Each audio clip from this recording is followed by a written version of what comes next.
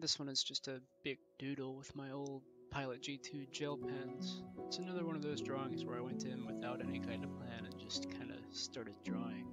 I did roll a random number generator to decide which colors I used though, and picked a few light and dark tones from each color because I thought it might make it more interesting.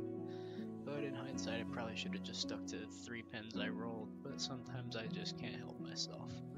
As always, this piece is for sale on my Etsy, and it'll be linked in either the description or the comments. Thanks for watching.